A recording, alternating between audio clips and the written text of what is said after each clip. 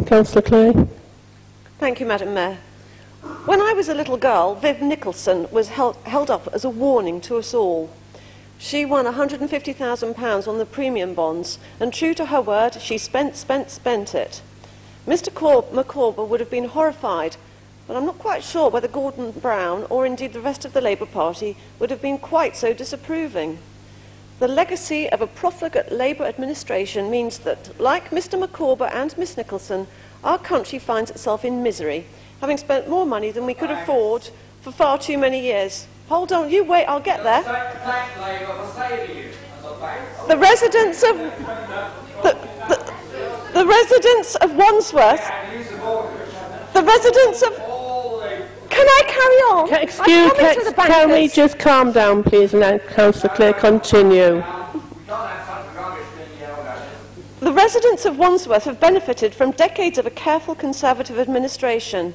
We've been careful not to spend more than we had in the bank, and at the same time kept council tax as low as possible. We have a statutory duty to approve a balanced budget every year, and for the next few years face a huge challenge to achieve this, because there will be less money in the coffers.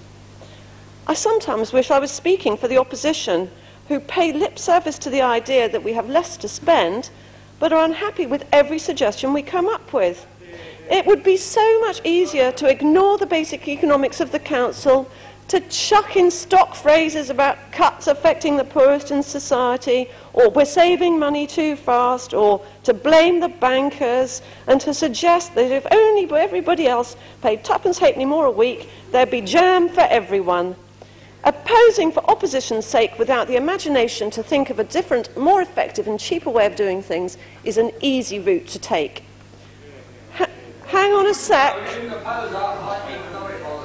Hang on a sec. I'll rewind there. Perhaps I'm being harsh. I'm not sure I've got the imagination either, which is why I'm so full of admiration for the innovative way that our excellent officers have succeeded in shaving £1,448,180 a year off the cost of collecting the rubbish and sweeping the streets. The tendering process was a first in local government. The menu process meant being able to fine-tune just exactly what we buy into. Perhaps I'm being harsh on the opposition as well. They are rightly sceptical about how effective the consultation process was. It was probably done in a bit of a rush, and there weren't thousands of responses, but it was, yet again, the first time in local government that any attempt has been made to consult on residents' priorities in such detail. Lessons have been learnt. Councillor Cooper, I heard that, please. Oh, no, calm down, otherwise I'll be cross.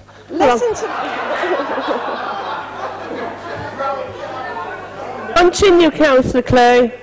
Councillors are rightly correct that there are risks inherent in reducing some of the town centre collections and the number of daily cleans.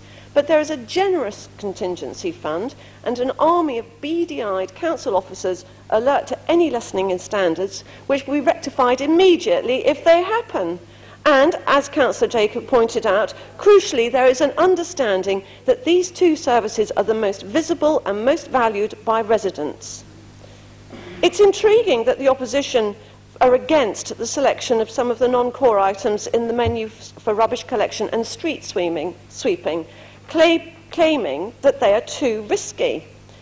They're a bit vague on what they would have done instead, but it's clear that they would review the orange bag distribution instead. Councillor Cooper actually raised this at our Overview and Scrutiny Committee meeting, claiming that it was very expensive and that people had too many. This was on the basis of her forensic consultation with a handful of her neighbours, and conveniently ignores the massive savings that recycling brings the council. It beggars belief that they've got the nerve to criticise the council's consultation procedure and the implementation of risky changes. At the same time, they approved the saving for rubbish collection and abstained on the budget saving for street sweeping. I still don't understand how it's possible to vote for a budget saving and against the means of making that saving. I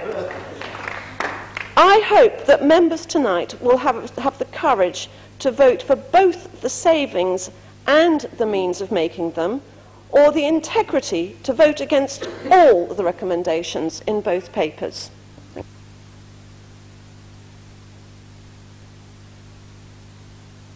Thank you, Councillor Clay. Thank you. The motion now before the Council is the receipt of paragraphs 24 and 25 of the Executive Report concerning the refuse recycling contract and the street cleansing contract. Please indicate by show of hands that those for the motion.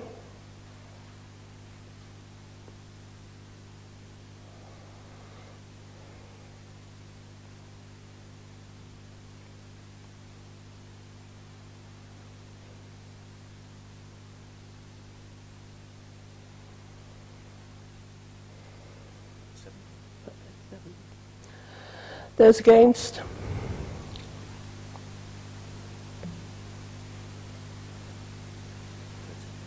Any abstentions? The result of the voting is 37 for, 13 against. The motion is carried. Thank you.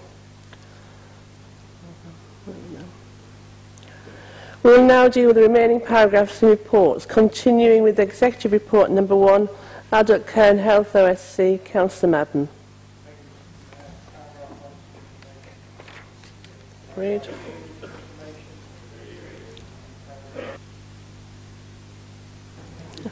Thank you. Environment, Culture and Community Safety OSC, Councillor Cook.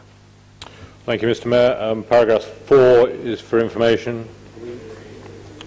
Paragraph 5 is for information. And paragraph 6 is for information. Strategic Planning and Transportation OSC, Councillor King. Thank you, Madam Mayor. Paragraphs 7, 8 and 9 are all for information. Oh, apologies. I'll go through one each time. Paragraph 7 is for information. Yep. Same numbers. Paragraph 8 is for information.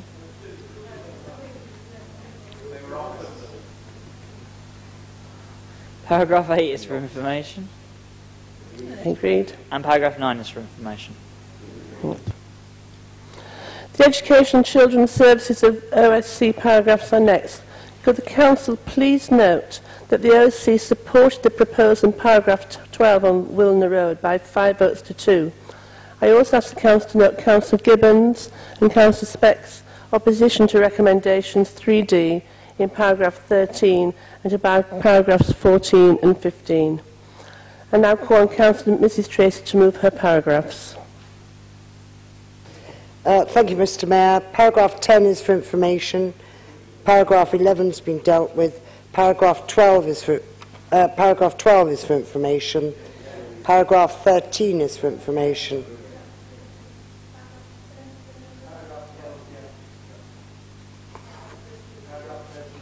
Paragraph 12 and 13. Again, it's the same numbers, Councillor Daly. Councillor Jacobs, thank you. Did you say against paragraph 12? Thank you. Paragraph 14 is for information. Same numbers. And paragraph 15 is for information. Same numbers. Thank you, Mr Mayor. Concludes the report. Housing OSC, Councillor Ellis. Thank you, Madam Mayor. Paragraph 16 is for information. Same numbers. Agreed. Paragraph 18 is for information. Same numbers. Thank you. Paragraph 19 is for information. Agreed. Thank you. Finance and Corporate Resources OSC, Councillor Senior. Thank you, Mr Mayor. Paragraph 20 is for information. Agree? It's already been dealt with.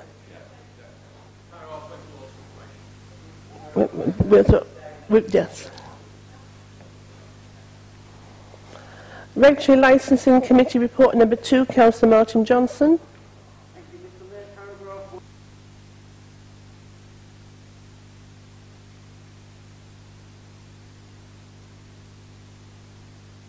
Agreed? Sorry. Licensing Committee Report number 3, Councillor Martin Johnson.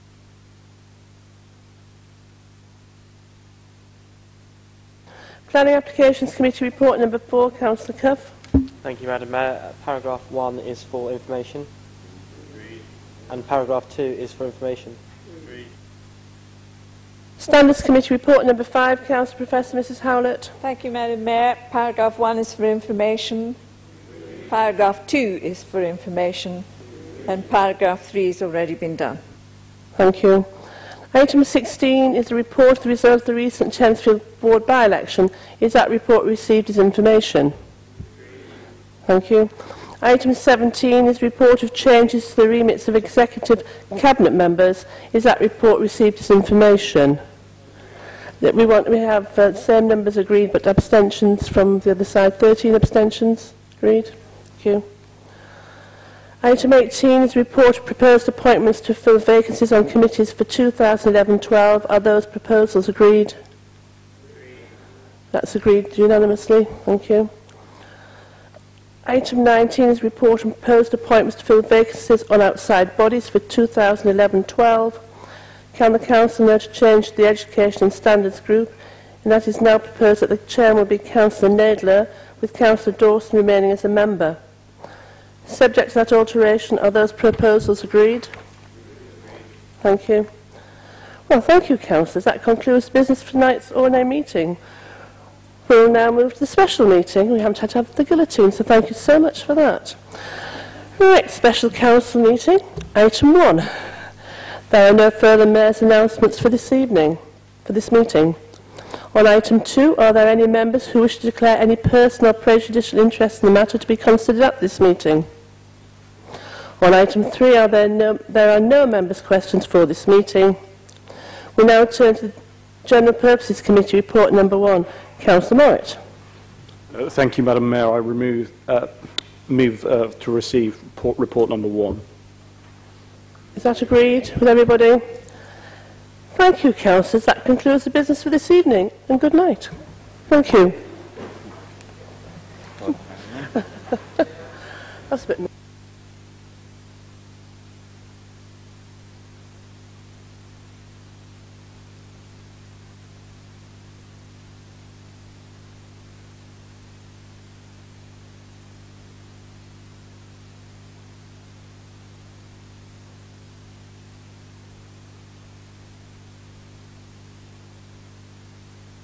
May I wish you all a good summer holiday. I've just realised you should all be on holiday now, so have a great time. I'll see you in the autumn.